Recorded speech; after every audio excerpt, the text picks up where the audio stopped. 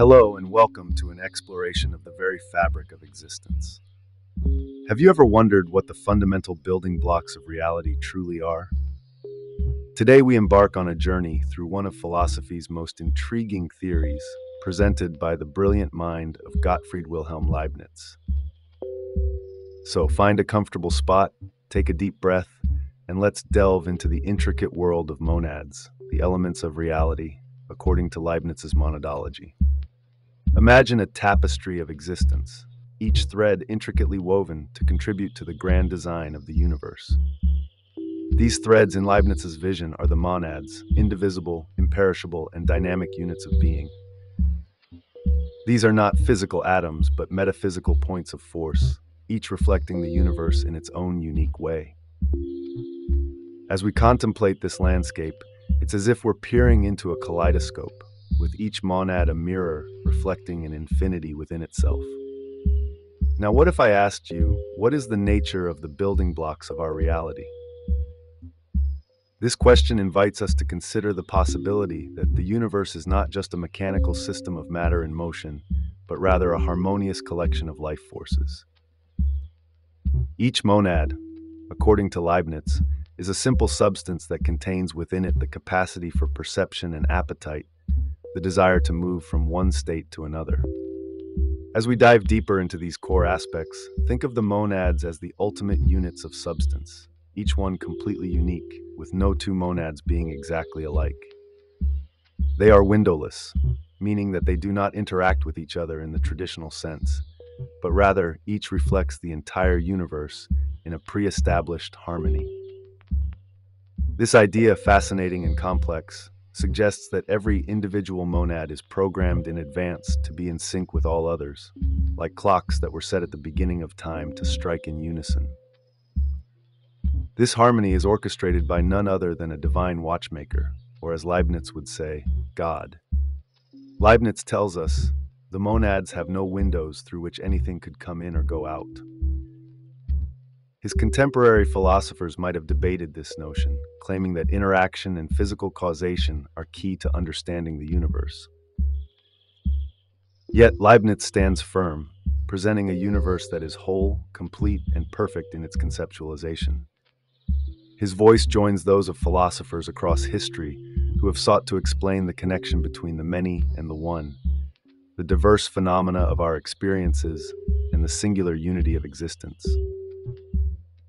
In examining the parallels in history, let's consider the Renaissance, a time when the pre-modern holistic view of the world began to give way to the mechanistic perspective of the Enlightenment.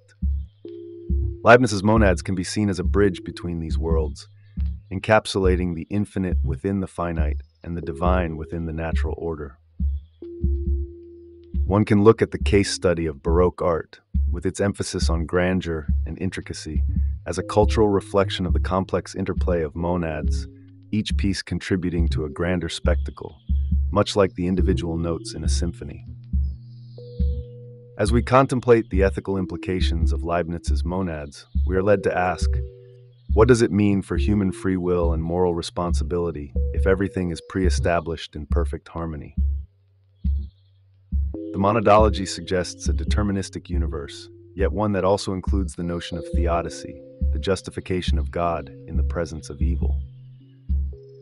Leibniz argues that despite appearances, our world is the best of all possible worlds, and that evil and suffering play a part in the grand cosmic calculation. Culture, too, reflects this philosophical concept.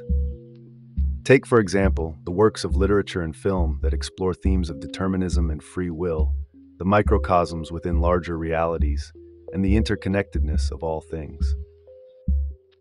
Each story, in its way, becomes a monad, reflecting and refracting the human experience through the lens of narrative.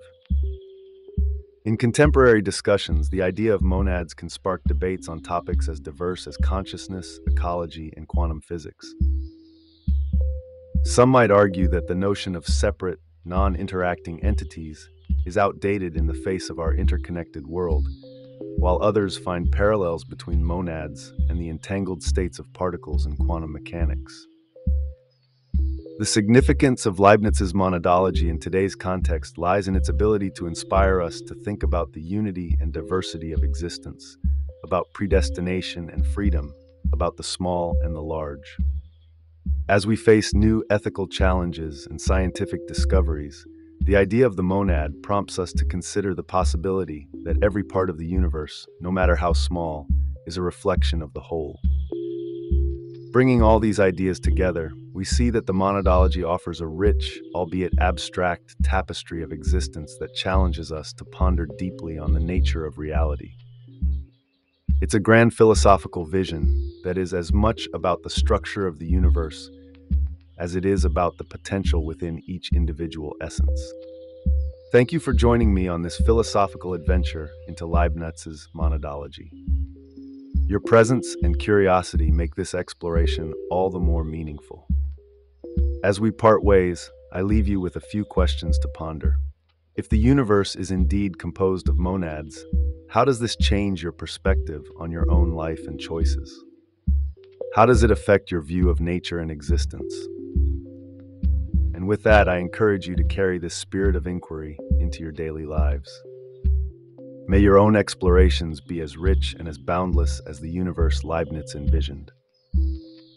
Until next time, keep pondering and remember that every moment is a chance to reflect upon the infinite within and around us.